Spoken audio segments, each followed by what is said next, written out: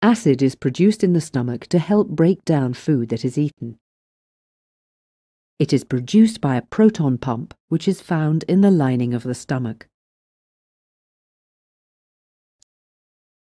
Sometimes the contents of the stomach flow back up into the food pipe, also called the esophagus, all the way up into the throat, which can cause symptoms such as a cough, hoarseness, and voice problems.